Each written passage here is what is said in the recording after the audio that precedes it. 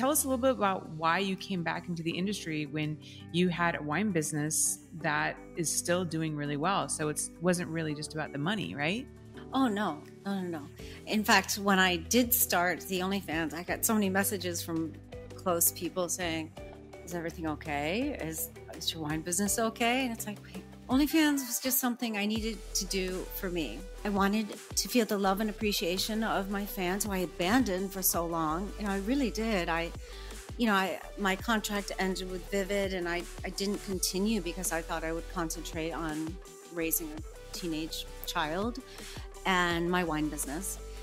And really felt a part of me was being suppressed.